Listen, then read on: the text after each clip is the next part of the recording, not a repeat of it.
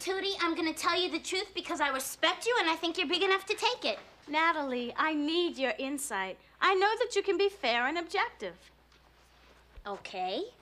I guess the best place to start is, I don't know, page 1. What?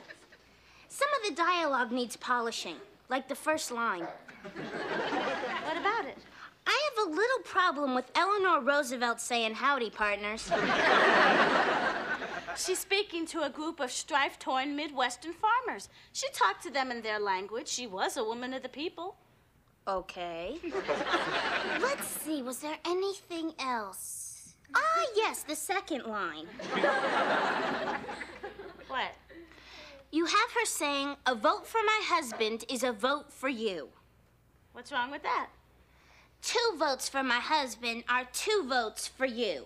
She's making a point. 3 votes for my husband. I know the play, Natalie. You don't have to read it to me. What else? Well, then there's the part where she says Franklin got his idea for the New Deal while playing poker. A humorous anecdote.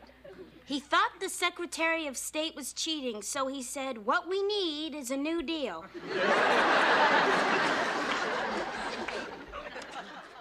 I get the idea that you don't like my play. It just needs some work.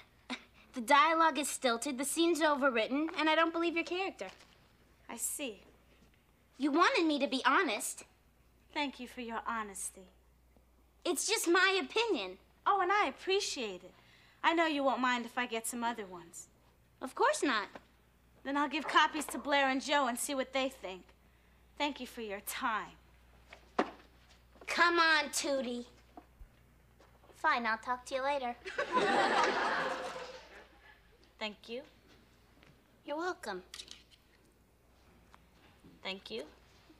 My pleasure. Thank you. Anytime. Thank you. This has to stop. What's that, Natalie? You're angry. I don't know what you're talking about. If you'll excuse me, I'm endeavoring to get to the oven. See? See what you're doing to me? I can't stand all this formality. I'm just doing my best to use the language properly. I know how you hate bad dialogue. Tootie, if you didn't want my opinion, why did you ask for it? Because I thought you could be objective. Your play needs a little work, a word changed here or there. Listen, I'll polish it up for you. You can judge for yourself. You don't even have to give me credit. Oh, I'd want to give you credit. After all, you'd be saving my play. Come on, Tootie, I wouldn't be saving it. It would be a lot better. Well, if you want to say I'm saving it. You know what the problem is? You're jealous. What? You can't stand the fact that I wrote a terrific play and you had nothing to do with it. And now you're trying to change a few words and put your name on it. Oh, did I say change a few words? I mean leave a few words, like the end. Oh, I'm so sorry. Oh, let me. No, I'll do it myself. You want to take one of these?